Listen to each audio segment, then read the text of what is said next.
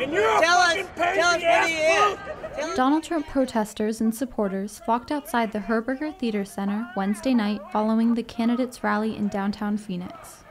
The supporters and detractors' lively, sometimes vulgar chants and plentiful signs were met with a heavy police presence. The most hotly contested issue of the protest was Trump's evolving immigration plan. Those at the protests following the rally expressed their belief that Trump's statements are not constructive, but rather promote intolerance of minority groups.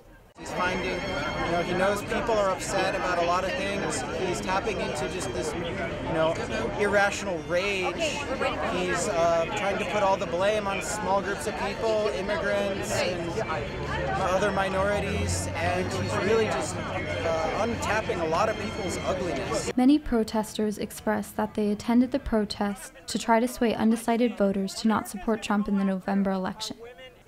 Although most exchanges during the protest became heated, other attendees simply expressed their opposing political viewpoints and preferred candidates. For Cronkite News, I'm Allie Barton reporting.